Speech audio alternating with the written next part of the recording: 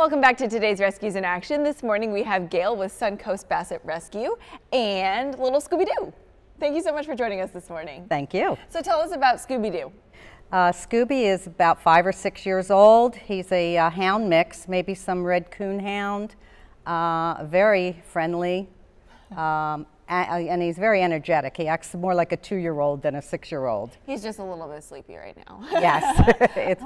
I'm pressing the cameras. And his Yes. ears are so floppy. Oh my goodness, these are too cute. Yeah.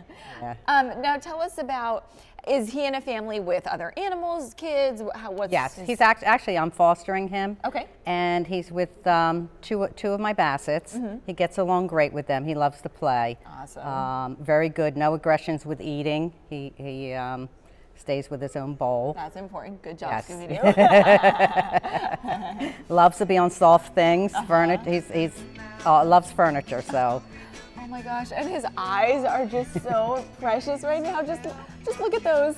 He wants a family so bad. Yes, he does. Yes, he does. All right, Gail. Thank you so much. We'll put more information about floppy-eared Scooby Doo on our website and Facebook page. Okay. Thank you. You know we got a mystery to solve, so Scooby Doo.